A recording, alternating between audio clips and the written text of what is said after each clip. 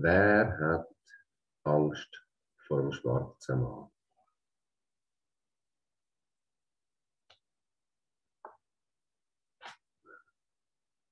Heute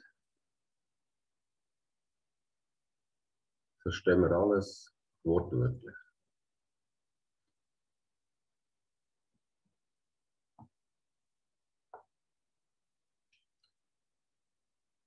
Das ist komisch. Bibel.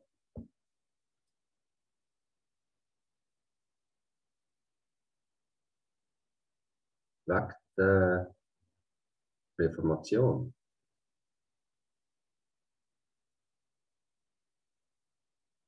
Hat man die Bibel im Mittelpunkt gestellt.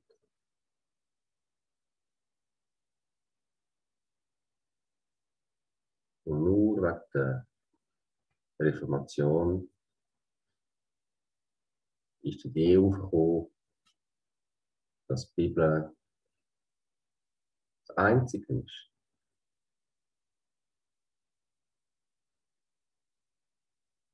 Und langsam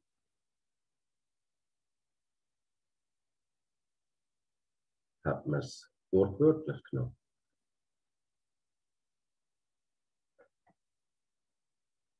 Das ist komisch.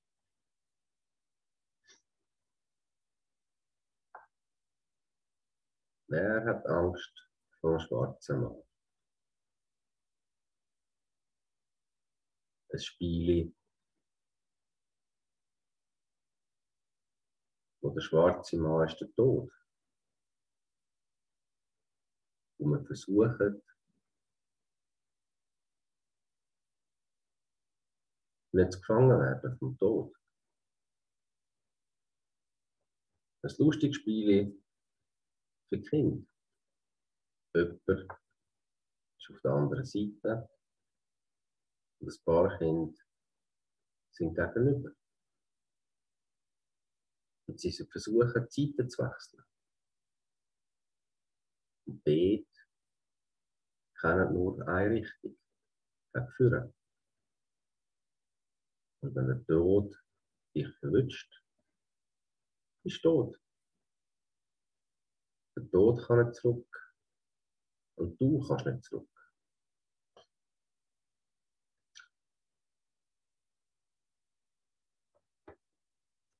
Aber wir verstehen alles wortwörtlich.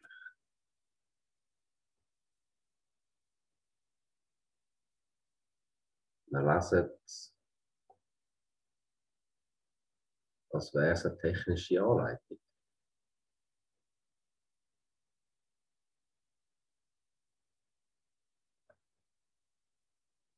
Es ist eine komische Zeit.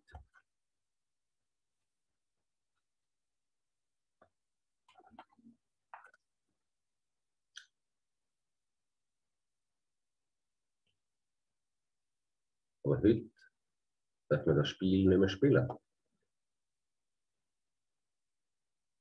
Man versteht die Bedeutung nicht.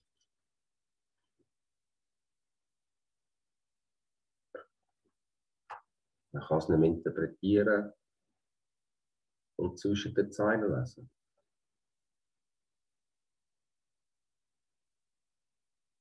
Dank der Reformation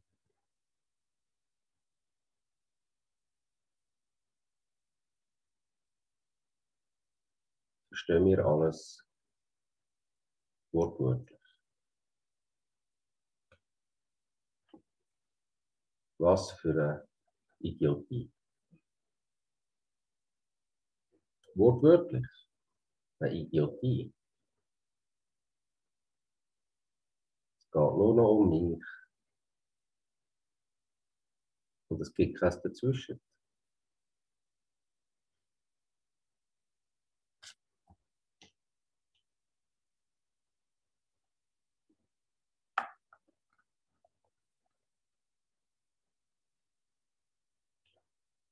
Die Bibel, eine Sammlung von wichtigen Geschichten. Wenn man es wortwörtlich nimmt, macht es keinen Sinn. Es ist wie die Geschichte vom Turm von Babel. Es darf keine Interpretation mehr geben.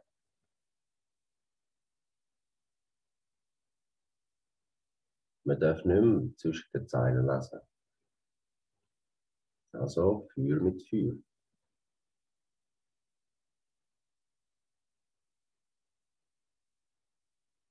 Zur Zeit, wo das Volk Israel von Richter und Richterinnen geleitet war, ist in Kanaan eine Hungersnot ausgebrochen. Dazumal hat in Bethlehem eine Frau namens Nomi gelebt. Nomi bedeutet meine Liebe. Und sie hat dort gelebt mit ihrem Mann und 2 Söhnen. Aber sie haben nicht mehr zu essen gehabt. Also sind sie ausgewandert. Sie sind über den Fluss und haben sich in Moab niedergelassen. Nomis Mann ist gestorben und die Söhne haben ausländische Frauen geheiratet. Moabiterin. 10 Jahre lang ist alles gut gegangen. Und dann sind aber auch die Söhne gestorben. Und Nomi, die alte Frau, ist mit ihren Schwiegertöchtern allein angestanden. Die eine hat Orpa geheißen, die andere Ruth. Als Nomi gehört hat, dass ihre Heimat, die Felder wieder fruchtbar sind, hat sie sich mit ihren Schwiegertöchtern auf den Weg zurückgemacht. Aber für die Schwiegertöchter ist ein Weg ins Unbekannte gewesen, in ein fremdes Land. Das hat Nomi bedacht. Sie hat die Schwiegertöchter umarmt und geküsst und gesagt, es ist besser, wenn ihr zu euren Müttern zurückgeht. Und Gott möge euch vergelten, dass ihr gut zu mir und meinen Toten gewesen sind.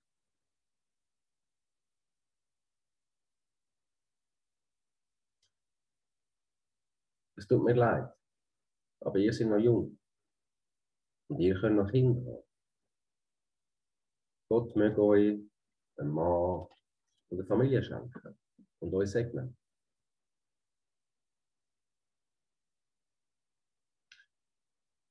Sie haben brüllt und Orpa hat Nomi geküsst zum Abschied und ist zurück in ihr Elternhaus. Ruth aber hat Nomi nicht verlassen. Nomi hat ihr gut zugeredet. Glück, machst du deine Schwägerin. Du gehörst zu dem Volk und zu dem Gott. Nein, hat Ruth gesagt. Dräng mich nicht, dich zu verlassen. Dorthin, wo du gehst, dort gehe auch ich. Und wo du bleibst, dort bleibe auch ich. Dein Volk ist mein Volk. Dein Gott ist mein Gott. Und wo du mal wirst sterben, auch dort will ich dran sein. Und so sind die beiden miteinander bis nach Bethlehem gegangen. Die Ernte hat gerade angefangen. Viele Leute haben Nomi erkannt, obwohl sie so lange weg war.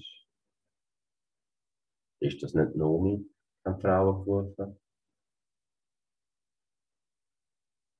Ah, der Name passt nicht mehr zu mir, hat die alte Frau gesagt. Nennt mich lieber Mara. Mara bedeutet bitter. Mein Mann Und meine Söhne sind tot. Mit leeren Händen hat mich Gott heimkehren lassen.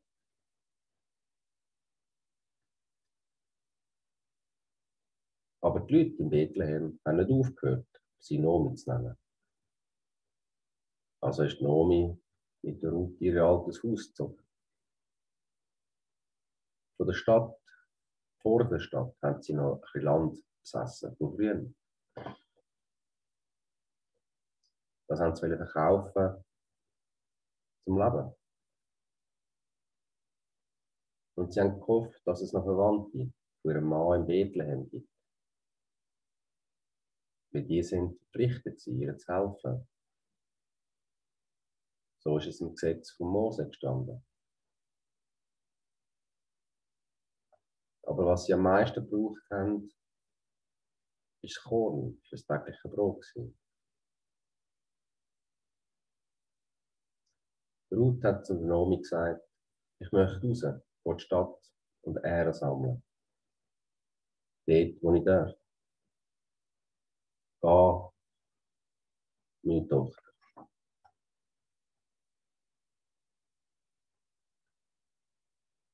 Ruth ist also aus der Stadt gegangen und ist zu einem Gerstenfeld gekommen, wo viele Knechte und Mägde mit der Ernte beschäftigt sind. Sie haben die Ähren geschnitten und sie zu Garben gebündelt.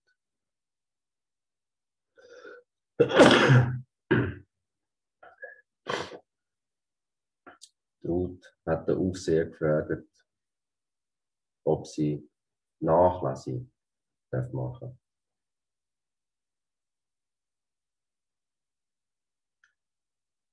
Er hat es ihr erlaubt und so ist sie hinterhergegangen und hat die einzelnen abgefallenen Ähren eingesammelt. Das Feld hat einem Mann gehört, namens Boas, ein Verwandter von Nomis verstorbenen Mann. Der Boas ist gekommen und hat geschaut, wie es mit der Ernte vorangeht. Freundlich hat er seine Leute gegrüßt. Gott ist mit euch. Dann hat er die Ruth gesehen und hat den Aufseher gefragt, zu wem gehört die Jungfrau? Sie ist eine Moabiterin, die mit der Naomi gekommen ist.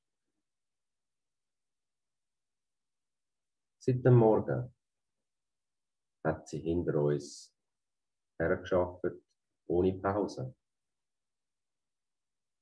Gut, hat der Boas gesagt. Schau dafür, dass sie von keinem von den jungen Burschen belästigt wird. Dann ist er auf die Ruth zugegangen und hat gesagt, los zu, Tochter. Du brauchst nicht mehr auf ein anderes Feld zu gehen. Halt dich an meine Mägde. Keiner von meinen jungen Knechten wird dich kränken. Wenn du Durst hast, trink aus der Kühe. Ruth hat sich verneigt, tief bis zur Erde. Wie kommt's, dass du so gütig bist zu mir? Ich habe von dir gehört, hat er gesagt. Ich weiss, was du für Naomi da hast.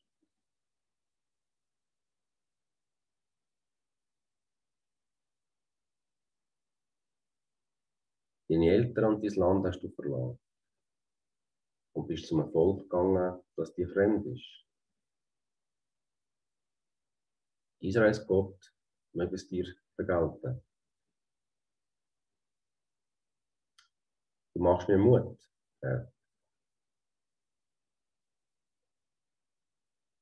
Du tröstest mich, obwohl ich nicht mal zu dir gehöre.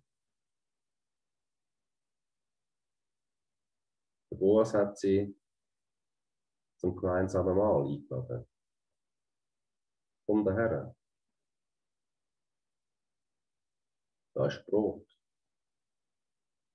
Saure Soße. Iss mit uns.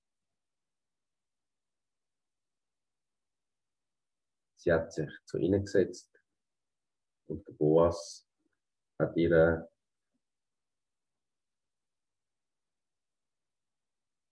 das Essen angeboten.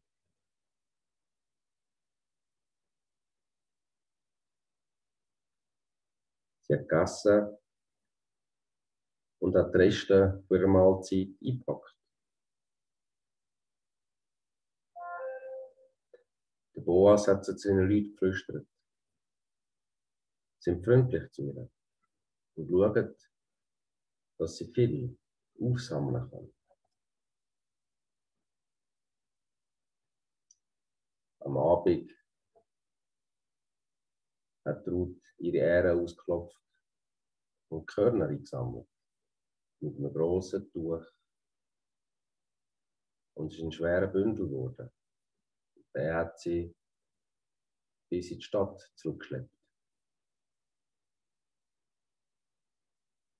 Sie hat Nomi den Rest von ihrer Mahlzeit gegeben und hat erzählt, was passiert ist. Nomi hat sich gefreut.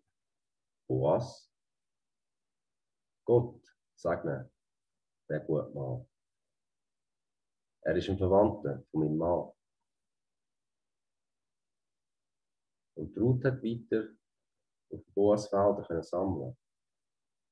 Auch bei der Weizenernte. Nomi hat aber Ruths Glück im Sinn gehabt. Und das war ihr Plan. Boas soll an der Ruth ihr neuer Mann werden.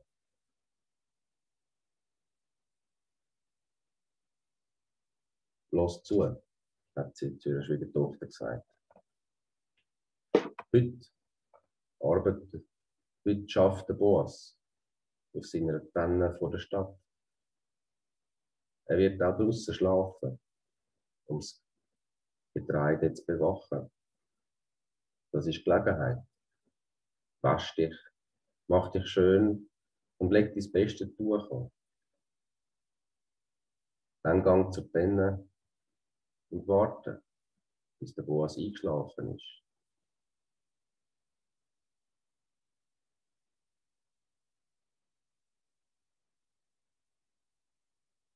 Zieh den Mantel, mit dem er sich bedeckt, von seinen Beinen und leg dich zu ihm. Alles Weitere ergibt sich von selbst. Ruth hat gemacht, was Nomi geraten hat. Sie ist zur Tenne, wo der Boas sein Getreide schon gedroschen hat. Nur er war beim Wurzeln. Körner und Spreu müssen getrennt werden. Boas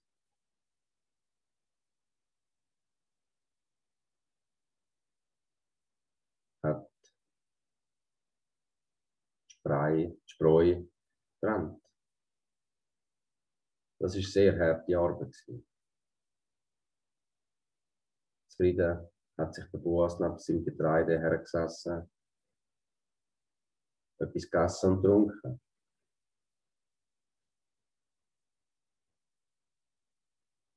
Er hat sich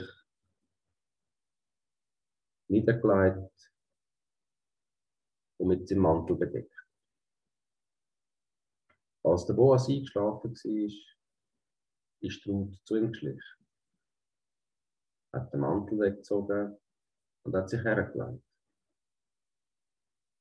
Es war mitten in der Nacht. Und der Boas ist erwacht, er hat kalt gehabt.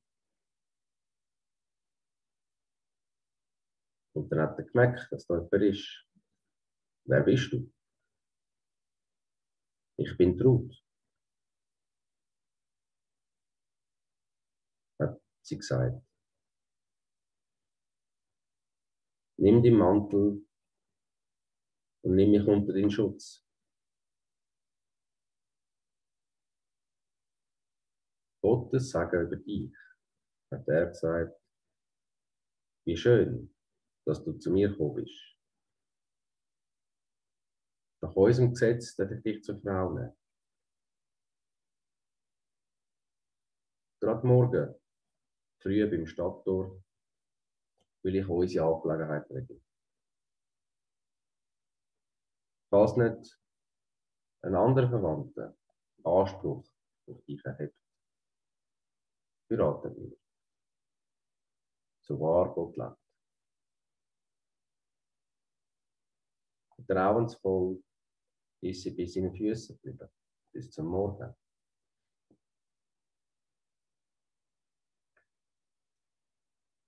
Bevor sie gegangen ist, hat er ihr Tuch mit viel Gerste gefüllt, damit du nicht mit leeren Händen zu deiner Schwiegermutter kommst. Beim Stadttor hat der Boas die 10 Ältesten als Zeugen genommen, dass er Ruth heiraten können und noch mein Ackerland können kaufen. Und so ist auch Naomi gut versorgt gewesen. Ruth hat den Boas geheiratet, ist schwanger geworden und hat einen Sohn zur Welt gebracht. Die Frauen von Bethlehem haben der Naomi gratuliert. Gott sei Dank. Deine Schwiegertochter, die dich liebt, ist besser als 7 Söhne. Sie hat ihr ein Kind geboren.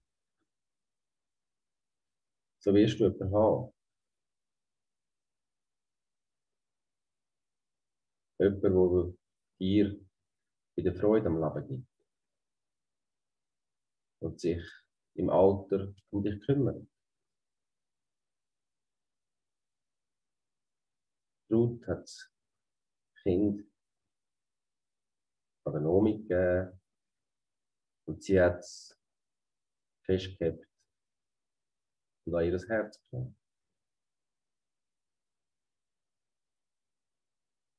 Ihr sollt ihn Obed nennen, hat die Nachbarin gesagt. Obed heisst Diener, weil er hat euch gute Dienste erwiesen. Nur schon, dass er da ist. Der Obed war später Isais Vater gewesen. Und sein jüngster Enkel, das wird der König David sein.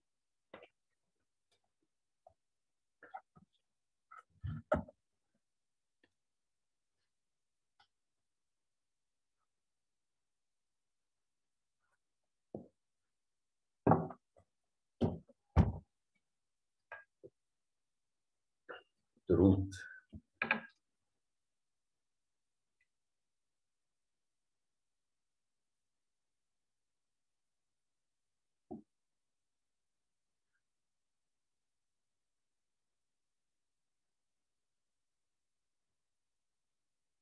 Alte Geschichten. Früher. Aber heute bestimme ich allein. Ich allein bestimme, wer ich heirate. Heute brauche ich niemanden. Ich brauche keinen Mann, keine Frau, kein Kind. Ich brauche keine Familie. Ich brauche keine Verwandte. Ich will das nicht. Und wenn ich heirate, heirate ich nur dich.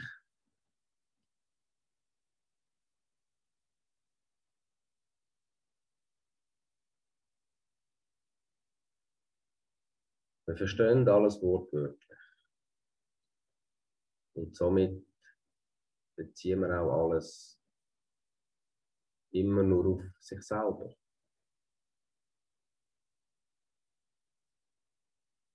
Ruth.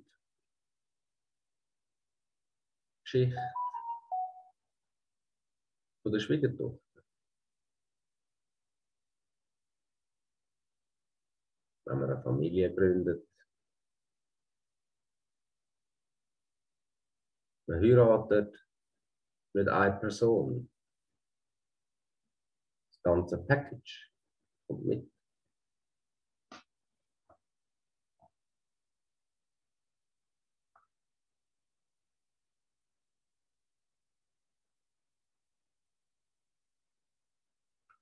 Was ist eine gute Schwiegertochter?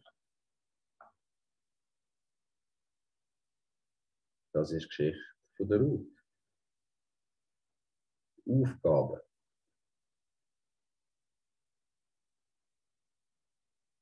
Aufgabe und Rolle von einer Schwiegertochter.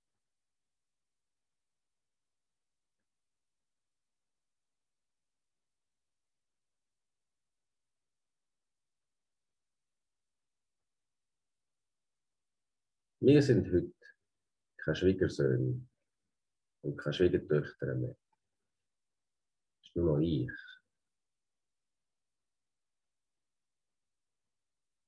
Und so wissen wir nicht mehr, was unsere Rolle ist und unsere Aufgabe.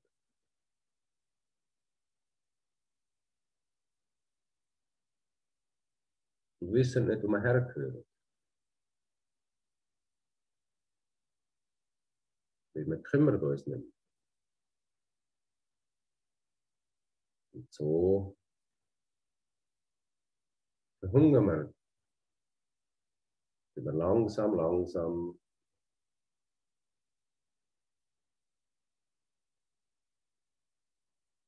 verhungern. Freiwillig. Was für eine komische Sache.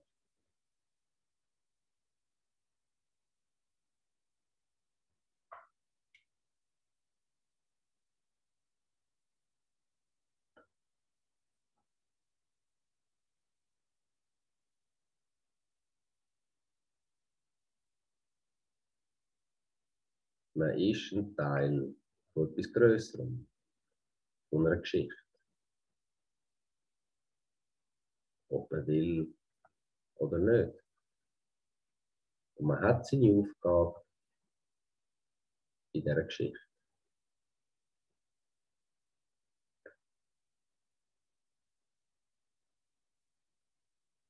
Ist nicht schön, wenn man weiß, dass wenn man alt wird, zerbrechlich im Körper und Geist, dass sich die Jungen um einen kümmern.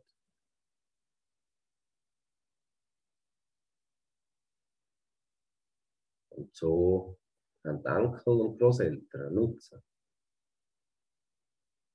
Sie wissen, wo es hergehört. Großeltern und Enkel. Beide haben einen komischen Körper. Und beide haben einen komischen Geist. Der eine funktioniert noch nicht ganz. Der andere funktioniert nicht mehr so.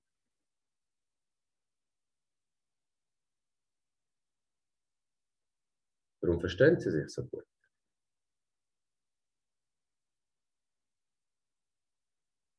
Die einen können nicht mehr laufen. Die anderen können noch nicht laufen. Aber den Großeltern und den Enkeln ist es egal. Weil sie haben zu tun miteinander.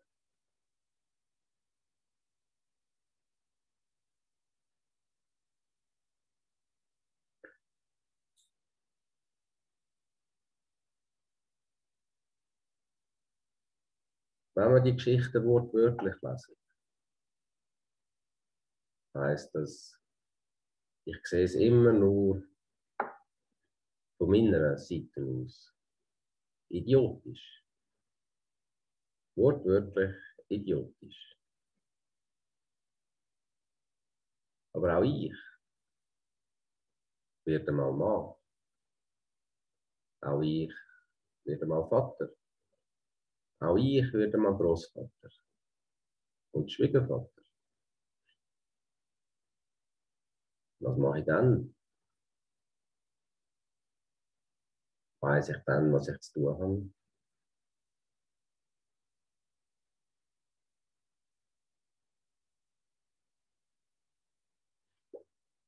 Letztens ist eine Frau zu mir und sie will ihren Freund heiraten und eine Familie gründen. Aber sie will nicht Schwiegertochter sein.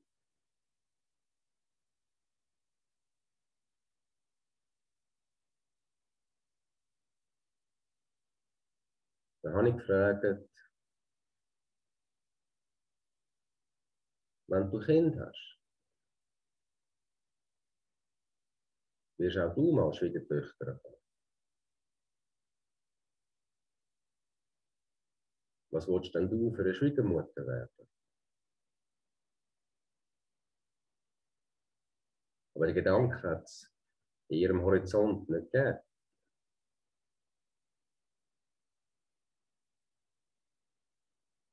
Wieso?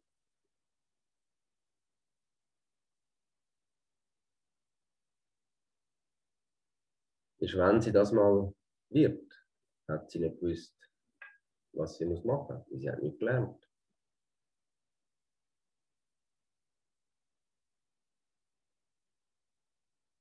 Und ich habe sie gefragt, was ist eine gute Ehefrau? Und sie hat erzählt. Und ich habe sie gefragt, was ist eine gute Schwiegertochter? Und dann hat sie nichts mehr gewusst.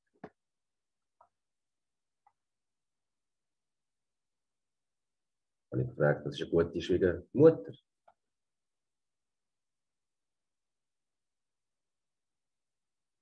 Dann hat sie gesagt, nicht so wie die ich kann. Und schon hat sie gelernt, Schwiegertochter und Schwiegermutter zu sein. Danke vielmals.